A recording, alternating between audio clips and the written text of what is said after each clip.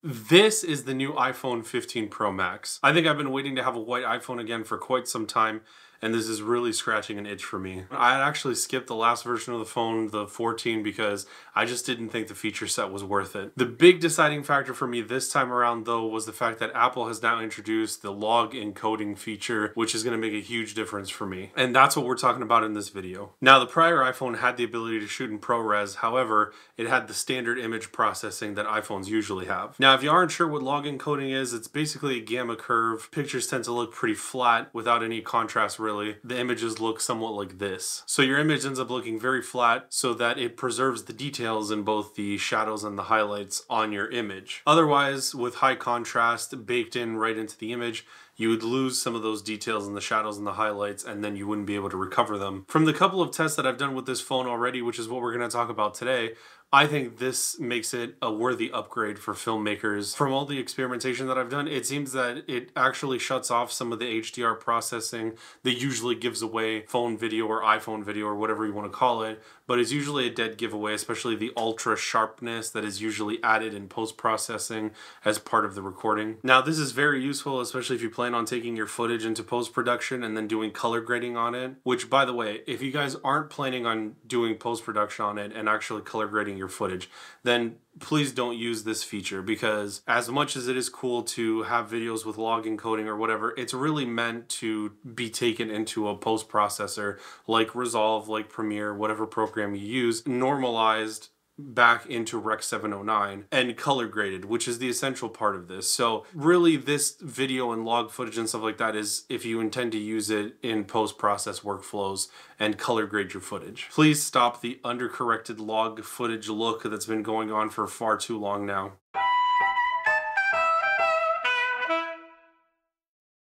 And that's stuff that shows up on like professional spots like TV ads and stuff like that. So now that we've seen an example of what not to do, let's take a look at ProRes log. Now, if you want to turn on this mode, you have to go to settings, camera settings, formats, then scroll down to ProRes encoding. And when you click on it, you'll get the option of HDR, SDR, or log. You'll obviously want to pick log. And then when you go back into your camera app, you'll have the option to turn on log up here in the settings. This year's iPhone also gives you the option of shooting in 48 megapixel as well. I believe for video that's condensed down to 24 megapixel, but that's still a lot of data coming from the sensor. So these file sizes, especially if you're doing ProRes log, are not going to be small file sizes. So just be mindful of that. The good thing about all this is now there's a USB-C port, so that opens up more options, like for example, to record directly to an SD card or an external SSD drive. From what I've seen other people testing as well, I haven't had the opportunity to test the SD card, although I did record to an external SSD drive. It works really well, and it's very seamless. You just connect it with a USB-C cord and you're able to just record straight on external media. For things like an external SD card, as long as the transfer speeds are fast enough, you should be able to go straight to SD card as well if you prefer that over an external hard drive. All right, now let's jump into Resolve, and with the footage that I got at the beginning of this video, let's see how well it grades. Resolve has already implemented support for Apple ProRes log, so if you download the latest version of Resolve 18.6, you should have that in there already. So if you have that installed, you're good to go here. So here's our clip, and I'll add two notes to the beginning. If I add a color space transform to our first and last note to make our in and out transforms, and we go in and choose Rec 709 as the color space and then go to gamma, you can see here they've added Apple log as one of the drop down options for gamma. During the keynote, Apple did mention that this new Apple log complies with ACES standards as well, so if you grade in ACES, I believe this will allow you to convert and work in that color space too. I still need to play around with it more. I know Resolve also supports going to Davinci wide gamut with Apple log as well, so if you pick ProRes log as the input, you can pick Davinci wide gamut and Davinci intermediate and then work with it the way that you would with any other footage if you're bringing it into working in that color space. All right, so let's take a look at how this clip actually grades, because that's what I want to figure out is, does this fall apart pretty easily? Can we do stuff to it? Can we color grade? So the only thing that I did was I created a new timeline just to make it easier for us, and I dragged in this one clip that's at the beginning of this video that you're going to watch, and let's figure out how well this color grades. So if we go over to the color page, you can see I actually haven't done anything on this clip right now. I'm going to keep this grade very simple, and keep in mind this is really just a first look kind of thing at how this color grades. I'm going to have to play around with it some more, and I'm also going to have to look at the technical specifications for Apple ProRes Log just to make sure I get everything right. But for now, I just want to see, does this color grade, does it fall apart? Can I do more complicated things to it than I was able to do to prior iPhone footage? This is going to be a little bit something that I don't do on my channel usually, but very live and raw, and we're just going to look at it here one node at a time and kind of build it out. So let's add 2 extra nodes for now, and let's do our color space transforms on the first and the third. And also future me kind of here doing this, but after playing around with it a little bit, I actually found that you get better color rendition if you go Rec 2020 for the input color space on this. I'm not sure if that's intended or not, but at least to my eye, the colors look a lot more natural, as if you would get that in real life, as opposed to Rec 709, which really makes the colors look very dull. So I'm going to go Rec 2020 for this for right now, and then obviously select Apple Log for the input gamma. Then I'm going to go to Davinci Wide Gamut as my intermediate working color space. So this just sets up our input transform. And then if I go to the last node here and then complete the sandwich, we're going to do Davinci Intermediate, and let's go to our export, which is going to be Rec 709 Gamma 24.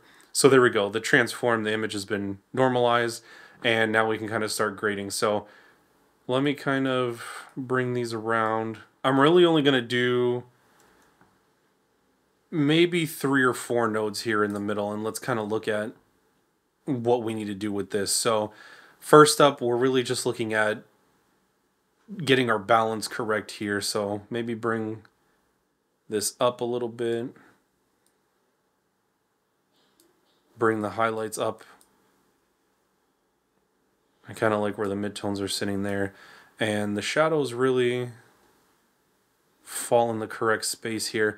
The only thing that I've noticed with this, even Apple Log, but also previous iPhone footage, is that the shadows really tend to fall off very fast. It's a very contrasty look that's baked in. So if I can roll off some of this contrast just a little bit, I think that looks a little bit better, and it's not as contrasty. Although we're still kind of almost touching the bottom here, so I still think that this is a pretty contrasty look, but still, anyway. Now, let's kind of look at bringing up the saturation a little bit, just to kind of get some more color in here. Somewhere around there looks good. And this looks good for now. Like I said, this is kind of a first look at this, but here on the second node, we can kind of play with some secondary, so let's see how well that does. For example, hue versus hue is one that I play with a lot. So let's do something like grab the yellows. There's a lot of yellow in this shot, obviously making it look like early morning. So if we rotate this, let's see kind of how it does. Just a smidge warmer towards orange. I think that looks pretty good. And then I don't really have any color cast going into the shadows, which maybe we could add later here in a second. So far, I mean, it is grading pretty good. Even over here, just doing basic adjustments with the log wheels, I feel like bringing it way up, you can see that there's plenty of detail, that it's still getting everything in the blacks here, and nothing is really clipping as far as the tops are concerned here. And if we bring it way down, yeah, it doesn't really seem to be falling apart as fast as prior iPhone footage, which if you've graded iPhone footage in the past, this would fall apart very fast, to the point where there wouldn't be very much detail here, or it would be very noisy, or it would just get crushed beyond, recognition. But so far, this actually really seems to be holding up. So if I put it kind of back to around where it was here, I think I think this looks pretty decent already. And really, so far, we haven't done too much. Just the normalization into color space. We kind of backed off a little bit of the contrast. And if we continue playing with secondaries here, the only other thing is maybe hue versus saturation. We can grab some of our warms. And if we want, like on the cup, it's looking very saturated, so we can just back that off just a little bit in the reds. And if we go back to actually our initial adjustments and see, what if we do play with the temperature a little bit? Make this kind of much warmer, give it that nice retro vintage vibe look. I think that looks pretty good. And none of the colors are really blowing out, so I kind of like that Apple log right now is holding colors very well. And like I said, the most impressive part was playing with the offset and seeing that neither the shadows nor the highlights were really clipping or falling apart as you're grading this. So far I think it's doing pretty good. The only other thing I usually do is I actually usually kind of blur it out a little bit, because as I've said in the video already, the one thing I absolutely hate about smartphone footage is how sharp it is. Everything is just so ultra sharp. Somewhere around 53 or 54 kind of softens it up a little bit. And this is kind of the poor man's way of doing it, but it's giving it a little bit of a softer look. If I go back in here and sort of bump the mid-tone detail just to bring back some of the sharpness in the letters, for example, that looks a little bit better to me.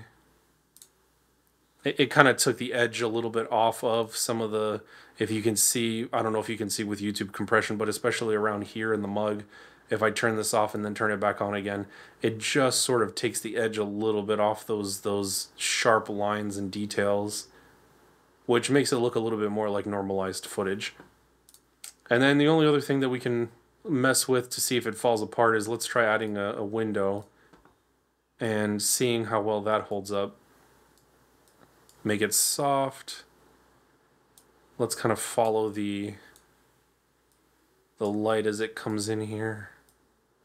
Spread it across the middle of our image. So if we do Shift H, see how much it's affecting. Bring that kind of down a little bit. Just so it's kind of here where the light is.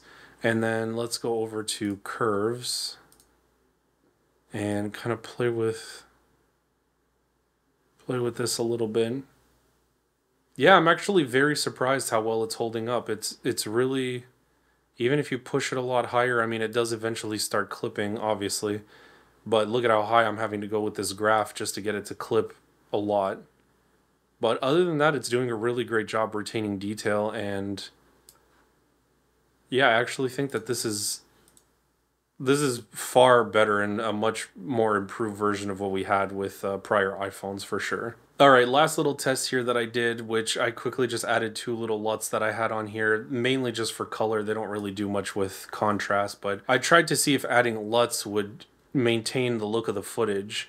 And as you can see, it's shifting some of the colors around, but once again, the footage isn't falling apart, and it's doing a really good job at maintaining colors and highlights and shadows as well. So I'm overall really impressed with Apple ProRes footage. Once again, this was sort of just a first look, kind of really quick jumping in here and twisting some knobs to kind of get a look that I wanted. But so far, I think it's holding up really well, and I love working with this footage so far. I think that getting it to match other cameras, for example, is going to be a lot easier, and so far the color rendition and the shadows and everything is actually really good, especially if you shoot the footage properly and everything is, you know, well lit and maintained. I think you can actually work with this footage really well. Now, just me personally, I'm going to stick with working with color space transform. I've already seen a lot of talk and a lot of videos out there of people making their own transform LUTs to bring Apple Log into a more normalized state. I stay away from that stuff. Resolve already offers me a really great option that mathematically and correctly transforms the footage into Rec 709 or whatever other color space I'm working in, and then to Rec 709. And I'd rather have that and handle the creative aspects myself when I color grade in Resolve. Being able to accurately transform into a working color space and then out to a Rec 709 Gamma 2.4 color space is really important for me, and I'd rather have it done by Resolve that's built to do these kinds of transforms than other people's possible LUTs, which I don't know how they're gonna work with the footage. I don't know if it's gonna break the footage. I don't know if it's gonna do something that's not intended. So that's why I stick with color space transform. I also can handle the creative part on my own in Resolve and color grade it, and I'll show you guys that as well. So I can handle that on my own. I don't want it baked into a LUT that somebody else put out there or that they're using. I'd rather be able to make my own choices as far as the creative look of the image. Also, just keep in mind that if you are using these clips in between other cameras as well, you'll have to properly group them together by camera so your transforms work properly, since you'll have to go in and choose the appropriate input on a per camera basis. All right, now one other test I really wanted to do with Apple ProRes Log is see how it handled things like bright highlights, especially specular highlights, and shadows as well. So I went out and did a couple of more tests. Now, before I even made this video, I actually had already done a couple of tests on it just to see how it would work, and it really seemed to handle shadows very well, so Log was very good for that. But I did notice that there was a light bulb in a prior shot that I don't have in this video that seemed to blow out pretty easily. So my whole thing was, how is this going to handle specular highlights? Because usually how a camera handles highlights is also one of the main things that either makes it appealing or not in the final image, at least in my opinion. For the shadows, I didn't see a lot of noise or grain, so that's good because I can always add that in post-processing. But things like highlights I did notice clipped out much faster, so that's one of the things I wanted to test. So in order to do that, I went to the airport and I actually filmed some clips of airplanes taking off on the runway at sunset with the sun fully in view as well, just to see how it would handle that. All of this was filmed on the stock camera app with the stock options as well, because that's the thing that most people are going to be using in ProRes Log. So here's that footage.